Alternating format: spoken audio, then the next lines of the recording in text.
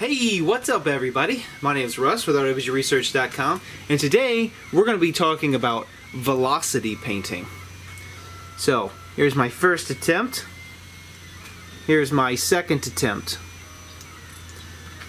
So, this is a very different and unusual technique to adding things to your 3D prints by purely changing the speed of your 3D printer. Now this particular video is just going to be an introduction. I just wanted to sort of push this out there to the 3D printing community. It's not a very well-known thing yet. I feel like it will be a little more popular soon. But a gentleman by the name of Jason Perez, he runs his own YouTube channel. It's called PatternToPrint. This is the gentleman. And credits go out to these guys down here for creating,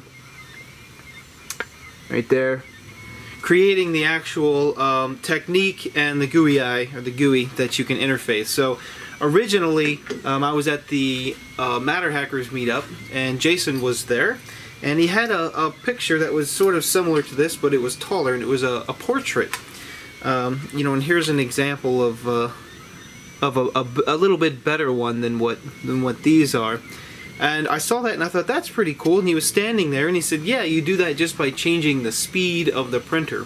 So when you slice this file, it's actually just a normal, you know, looking thing. And then you superimpose an image on top of that, and it actually changes the speed of its printing in order to create these images inside of your, or through your print. Now, the interesting thing here is that when you project into a space, it projects all the way through. So what you see on one side, you see all the way through the print.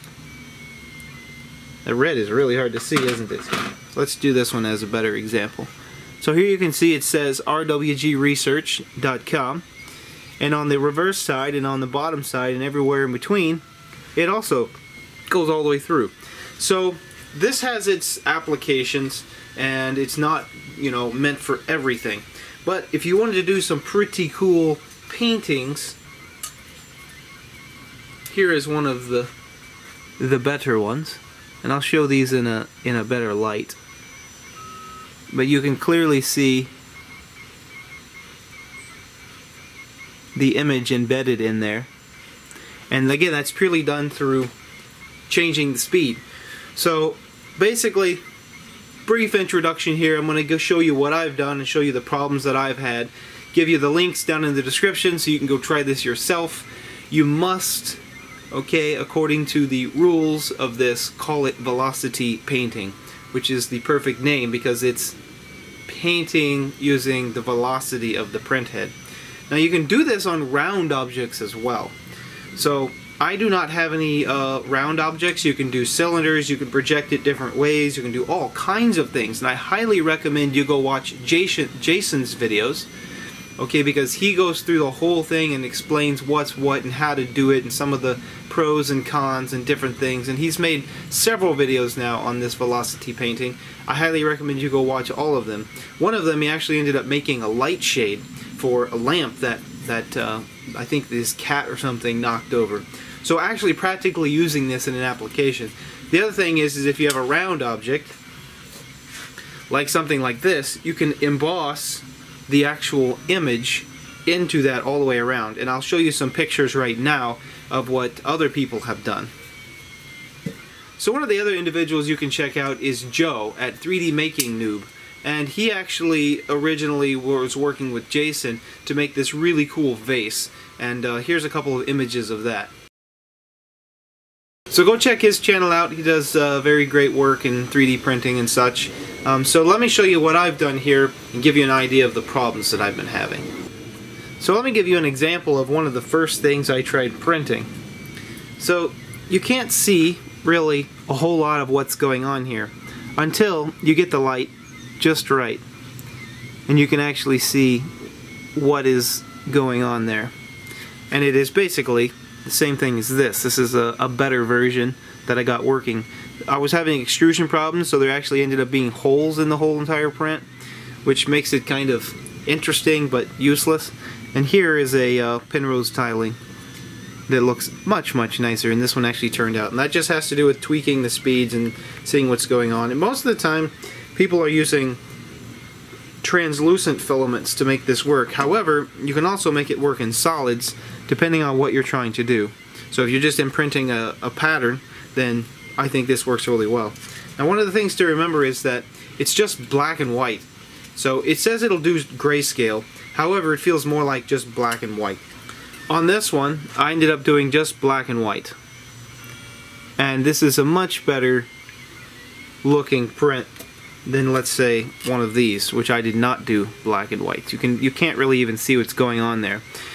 So real briefly, let me explain to you how this works. You basically create a template. So in my case, I just have a base and a stand here to act as a 4x6 photo, actually, same size as a 4x6 photo. And what you do is you just slice this like you normally would with all the same speed. Don't change speeds, all the same speed, except for the bottom layers can be different. And then you just dump this into the GUI for velocity painting, and what it does is it projects through one of the axes, or on a cylinder or a sphere, and there's a few other options in there which are a little bit more, I need to play around with them a little bit more to give you more information on them. But what it does is it just rewrites the G code, which is pretty cool the way it does it. It just rewrites all the speeds and changes the speed as it goes along the path. It's a pretty simple process, but it takes a lot of playing with to get right. So I had a lot of problems with it going too fast or too slow. If it goes too fast, you start getting holes or problems with the print, and if it goes too slow, well, I haven't had too much problems with too slow, but I think if you had a very thick piece, like something like this, you know, you can see how it slowed down and extruded it out.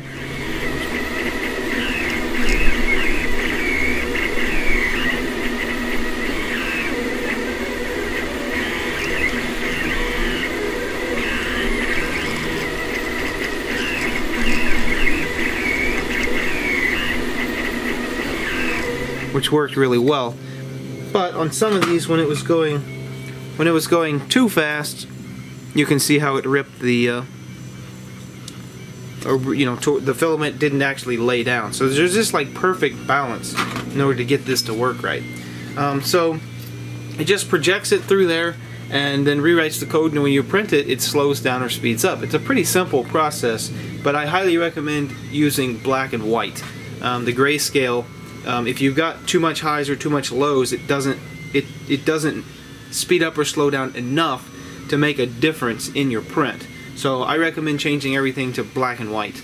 And I think what Jason did is turned it into more of like a sketch black and white, which made his velocity painting turn out much better in my opinion. I cannot get mine to turn out quite as nice as his, so you can jump on over to his YouTube channel and ask him questions on his videos. He's very responsive and should be able to help with any details that are quite confusing still. But go over to the website, Velocity Painting. I'll put that link in the description. Read everything on the website. That'll help you along the way. So what I wanted to do is print these little phone stands, and in a very easy way to apply a logo, or in this case rwgresearch.com, right into it is just use this velocity painting. The bad thing is it projects it through the whole model, which isn't a huge problem, but tweaking and tuning this thing to get it to worked out fine. So here's an example of a non-velocity painting, and here's a velocity painting. Now the velocity painting here is extruded out. You could flip that and make it extrude N.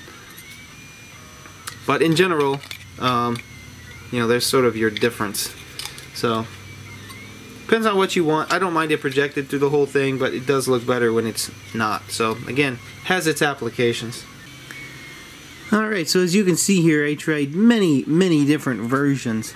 And each one of them, really turned out slightly different. And it was not an easy task to figure out sort of what works best. However, playing with it for quite a long time, I did get a few of them that I liked. Like this one's not too bad, but you really can't see what's going on as much as I would like. that one there is really what you need to do. So I made that one really thin, and I made it just black and white, and you can really see the painting. So, you know, playing with the photograph is probably the best thing you can do. Obviously, nothing in that one, and hardly anything in that one. And then of course the non-opaque ones. You can really see how cool the pattern looks in the right light. But if you were to turn it this way, you can't really even see what it is. So I think this one kind of has its application. Depending on how you want to use this. This is sort of, you know, arrives out of nothing. It's just actually pretty cool. So these are actually the DDD Materials tungsten nozzle image. Turned it into, well, no, I didn't turn it into black and white. It's sort of already black and white, just to see what it would look like. So they'll recognize, Chris will recognize that, but most of you won't. But yeah, so I think the best result is turning your image into black and white. And this one kind of looks funny because there was a shadow casted. So when you take the images, if you're going to do a portrait, try not to look for stuff with shadows. Make sure you got good lighting and lighting just correct. And it's actually, I really actually like this. So I'll be playing around with more black and white versions. But for now, I just wanted to sort of get the information out to you about velocity painting because it's pretty cool. It's actually really cool. So here is the selection of phone holders. These two were completely re-engineered and redrawn and just embroidered with the name in them. And these were actually done with velocity painting. So you can see if you get it right, you can really get it right and it really looks good. There's nothing wrong with embroidering something like that. However, again, it goes through the whole print, so it's a bit funny. But you can see how just playing with the settings and getting things just right really changed the output. This one is the RWG Research logo. It's actually one of the first things I did. You can see that there, but not very clear. Again, black and white versus color. So that was color image, and it was trying to do grayscale, which doesn't really work well. This was truly black and white. It worked fine. And these, again, were totally separate. I actually, you know, the results can be pretty good if you get the tuning right. So you really can't see what's going on. That's purely done by changing speed.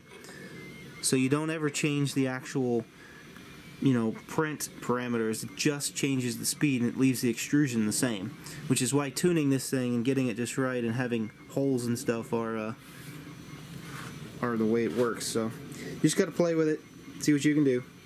So I'm going to actually post these particular STL files for these different sizes, and I'll make up a few more other sizes. I'll post them on my Thingiverse, so just look for velocity painting on Thingiverse for pictures, different thicknesses. These were, I think, 2mm, and these might have been 2mm, and then something like this really thin one was actually only 1mm. You can't make these really tall. They'll start wobbling around and you'll not get good prints, but you can achieve that. Alright, well, I hope this was interesting to you. I highly recommend at least playing with this, but do note that this is all not finished developed stuff, and so you make sure you really need to make sure you check your G-code in some sort of a G-code viewer. Simplified 3D seems to work pretty good for the most part, and there may be some other G-code viewers. If there's more out there, let me know what you guys use, and you can view your G-code and just make sure it all looks correct. But yeah, go watch Jason's videos to get more details and understanding on how this stuff works, and he will actually help you a lot better than what I can. But I just wanted to show you guys what you can do with it, and it's pretty cool. It's a really cool thing, and I think if you're making vases or cups, that's really like the best application for this for now, but there's always something new to do. Alright, see you later.